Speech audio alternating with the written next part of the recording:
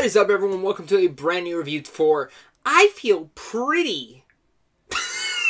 So yeah, guys, I'm talking about the new film I Feel Pretty starring Amy Schumer.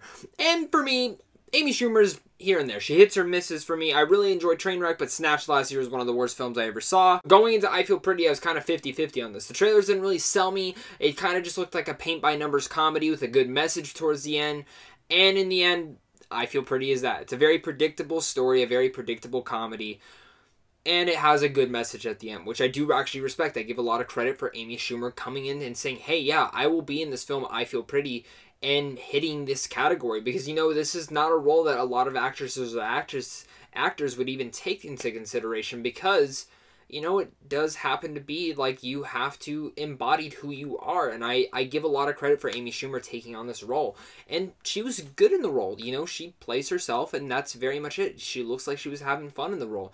And I Feel Pretty is definitely not as bad as some people would say. It's not the film for me considerably, but I think if you were intrigued by the trailers or you're an Amy Schumer fan in general, you are going to end up enjoying this film. The film does have some pretty good laugh out loud moments, which actually made me laugh. I giggled and I smiled through some of it, but this is my problem with a lot of the comedy in here, is that it does play on a cringy level at times where, you know, she's this courageous person, but like other people are kind of judging her, and I get that's kind of supposed to be the humor, but at the same time it's kind of cringy for me because I kind of just feel bad for her because she's not understanding that, and it overall kind of plays out in a dumb, cringy way, which doesn't work out in the end for me. And a lot of the laugh out loud moments, this theater kind of got a little bit quiet on those moments because it was kind of like, okay, everyone's judging her, but no one's really laughing with her, they're laughing at her, and that's not fun to see. But seriously, but the moments that aren't cringy on that level, and she's just being herself and a genuine human being, you do get the good laughs from her.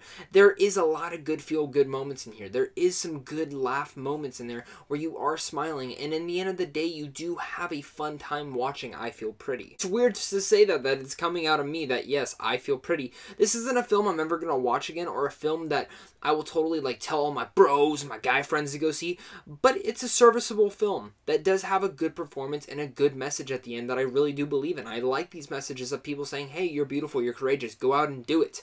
Yeah, the film's serviceable. Yes, the film's simple and predictable. Yes, some of the comedy is a little cringy, and that was probably my biggest negative with this film, but it made me laugh. It made me smile. I enjoyed myself, and I didn't hate myself watching this film. I walked out having a good time, and I think that's what a movie is supposed to do. It didn't blow me away, it didn't do anything special, but that movie wasn't supposed to. So with all that said, I'm going to give I Feel Pretty a C. Sure, a bunch of you guys were hoping that I would rip this film apart, but I can't, because I didn't hate this film. I've definitely seen worse. Overall, I had fun watching the film. That's what I can give to the film. But tell me, guys, what are you guys excited for? Do you guys like Amy Schumer? Did you like Trainwreck? Because Trainwreck was one of my favorite films of that year. And I also want to hear what your guys' thoughts are of I Feel Pretty, if you guys have seen I Feel Pretty. So make sure to comment down below and tell me what your guys' thoughts are on that. Make sure to hit that like and subscribe button, especially if you're new, so you guys don't miss any of my videos, because the next week, oh my god, guys, MCU week is coming up because it's Avengers Infinity War. Tons of great content coming your way for that. So make sure to hit that like and subscribe button so you guys don't miss any of those videos. Hell, even hit that notification button. But also, if you guys want to talk more geeky stuff, go check out all my social media links down below, Twitter, Stardust, and Instagram.